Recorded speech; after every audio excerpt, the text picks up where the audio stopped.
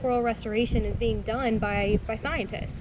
And now that the scientists have kind of figured out what needs to be done and how to do it, now's the time to bring in the army of people that can actually do that work. And that's really what we wanted, was to provide an avenue for these people that care more about that ecosystem than most other people would, to really give them that avenue to give back and make a difference.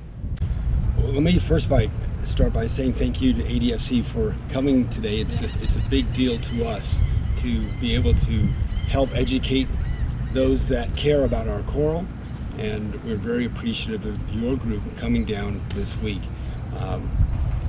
The idea behind what we started came to be because of the loss of our coral reefs.